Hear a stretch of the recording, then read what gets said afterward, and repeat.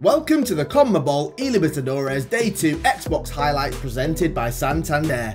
Finals day was upon us and the 4 competitors left in the competition all dreamt of lifting the first ever CONMEBOL eLibertadores trophy. The first match of the day saw another R10 derby with PHZIN taking on Fineto. PHZIN remained unbeaten in the competition and Fineto was second seed, but this matchup felt like 2 competitors giving it their all. Goals came in abundance with 15 in total, and it was PHZIN who got the win and progressed through to the grand final. Next up, it was Int Resende against R10. This was like a game of chess and a stalemate, no goals in both legs, but it was penalties that would decide the winner, and Resende put 5 perfect penalties away, sealing his spot in the grand final.